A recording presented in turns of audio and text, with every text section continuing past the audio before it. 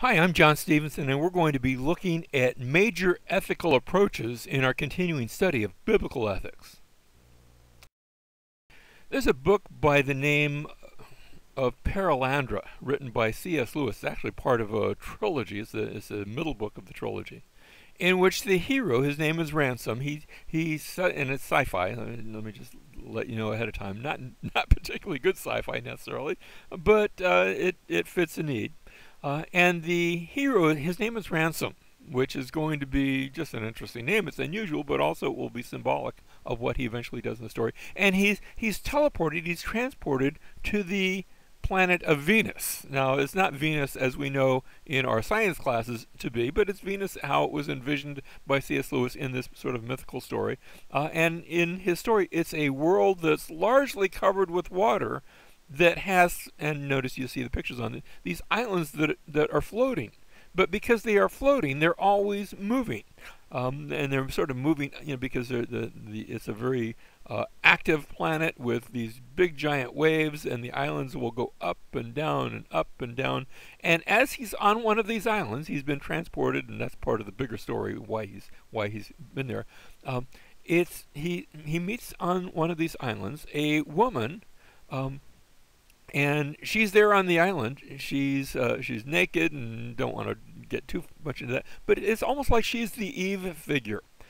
So they're on these floating islands, and she is an innocent. She doesn't know really the difference between right and wrong. She's never sinned. So it's a flashback to the Garden of Eden story, and Lewis is taking us there deliberately, and as he meets her and he begins to speak with her, he finds out that she has been forbidden by the God figure, Enlil has said that it is forbidden for her, the one commandment, not eating from the tree of good and evil, but rather the one commandment that she's been given is that she's forbidden to go to the fixed lands. That is, those lands that aren't part of these floating islands, lands that don't move, lands like we know on Earth. We don't have floating islands on our planet. All of our lands are fixed. But she's not allowed to go to those fixed lands.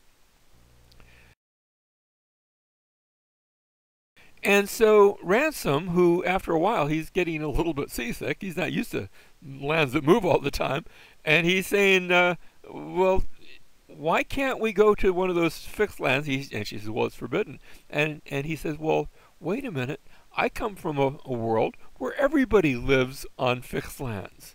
And that brings up the question, well, if others can live in a fixed land, why can't we? And what happens is he realizes with a start that, this is almost like the Eden story, but that he is playing the part of the serpent. He's actually tempting her. And then the story develops after that, and another tempter comes along, and don't want to give the plot away. But this brings up the question, where do we get our sense of right and wrong? Who decides whether you can live on the fixed lands or the floating lands? Who decides if I can do this or I can do that?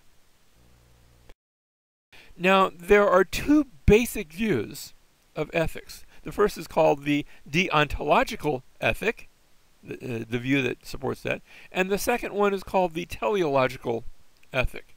The deontological ethic, it states that the rule determines the result. In other words, the rule, you have the rule, it's just the way it is. That's what ontology is. It's just the way things are. And you have the rule, and then you follow it, and the result's going to come, but you don't look at the result first, you look at the rule first.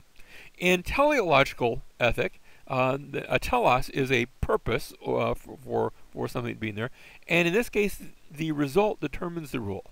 What result do I want to achieve? And then I ask, what do I have to do to get that result? So that in the deontological ethic, the rule is the basis for the action.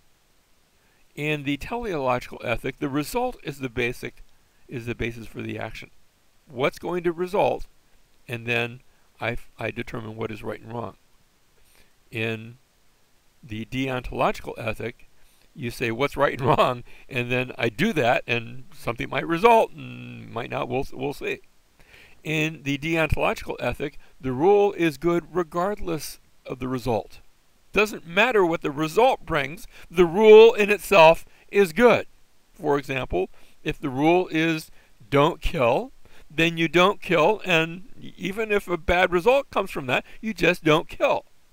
In the teleological ethic, the result is good, the rule is good because of the result. And so the question is, well, what result is it going to bring about? In the deontological ethic, the result is always calculated within the rules.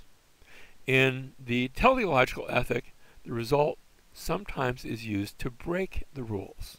And so that's the two big spheres of how we do ethics. Now we're going to look at 6 categories. These are given to us in Norm Geisler's book, Christian Ethics, 6 general categories of ethical principles.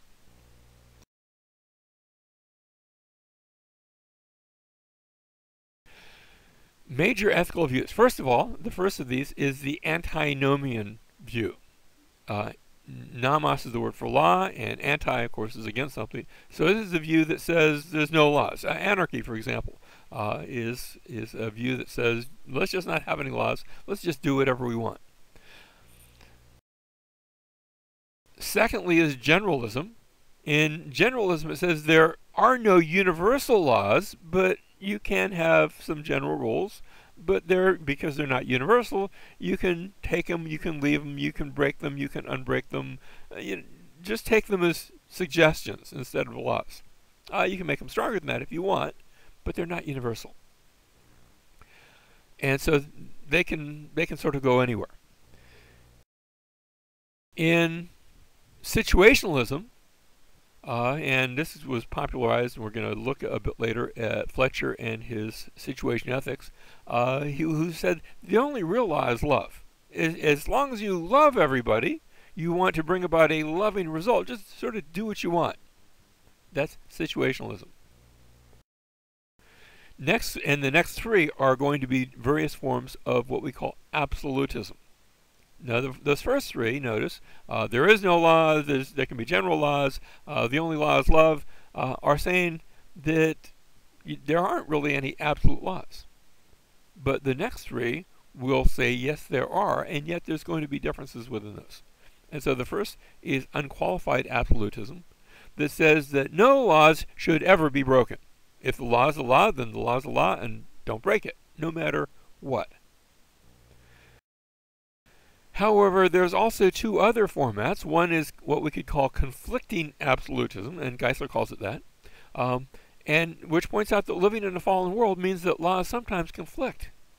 And so, therefore, we should do the lesser evil. What brings about the lesser evil? I can't do 2 things at the same time, and we'll look at examples of that. What's going to bring about lesser evil, lesser harm? And because I understand laws can be in conflict with one another. And then finally is what Geisler calls graded absolutism, where yes, laws sometimes, not always, but sometimes they can conflict, but we should follow the higher law. For example, if I have a law of gravity, but I take a ball and I throw it into the air. Now, I haven't broken the law of gravity. I've just put a higher law into effect. I've put the law of inertia, depending on how hard I throw the ball. It won't really break it. It will just put a higher force into effect. And graded absolutism is seen in such a way.